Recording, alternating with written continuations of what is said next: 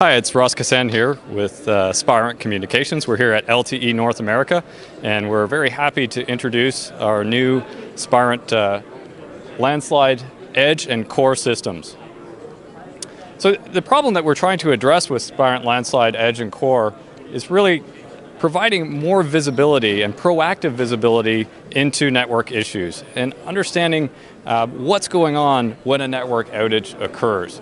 The reason we want to do this is because we want to improve our customer service. We want to be able to maintain our service level agreements. And really, it all comes down to what we all care about, which is increasing revenue.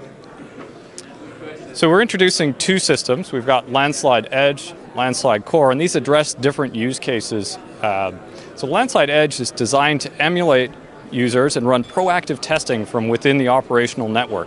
This allows us to run tests like turn-up of different devices, so cell site turn-up. It allows us to do end-to-end testing, validation of backhaul, and remote testing. The system's designed to run as a software element, and it could run on, for example here, we've got one of our partners' systems. This is a network interface device from ADVA, and this would sit at a cell site and terminate the backhaul connection.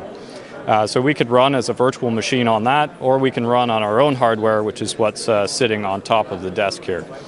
We also have another system called Landslide Core that's designed to run within the core of the network. This is designed for testing the bigger boxes within the mobile core or Wi-Fi core or IMS network.